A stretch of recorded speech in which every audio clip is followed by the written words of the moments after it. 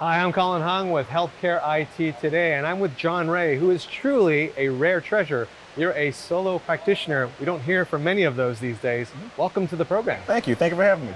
John, how are you using eClinicalWorks to improve your practice? Well, I'm using eClinicalWorks to actually help me be more efficient and also take better care of patients. What I mean by that, being a solo physician, I don't have that large of a staff to do other tasks and labors for me. So I'm relying on the information, the IT and AI of eClinicalWorks to help me be more efficient.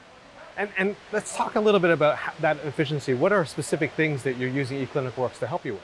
Well, currently right now we're doing real-time benefits check. So literally with that, rather than having my medical assistants call the pharmacies and letting the patients know the medicine will cost this much money or that much money, I can tell them at the point of care, hey, Mrs. Smith, Mrs. Jones, this medicine will cost you $10, it costs you $15. Also with that same benefits check, I can say for $10, the price for 30 days is $10. For 90 days is another price, will be $15. So there'll be no surprises for the patients at the pharmacy.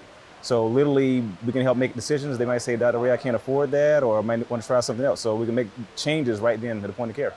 And we were talking about how excited you are about some of the new AI capabilities that eClinicalWorks is introducing. Yes. Which one is the one that stood out for you? Well, there are a lot of clinical things, which I like everything that I saw, but there was one that was AI dealing with fax management.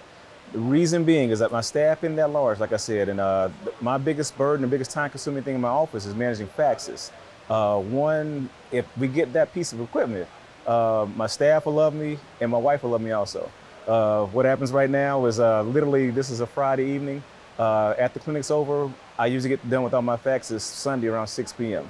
So with that management, that will free my staff up to help me do other tasks. So I'm very excited about that. I'm in an ACO, and with that ACO, sometimes they gauge some of your quality points on CPT2 codes. And putting those in manually literally takes extra time and effort for me. From what they demoed today, the system will do it for you. So I'm very excited about that. So amazing. I may tackle the CEO asking, can you turn that on right now? No, just joking.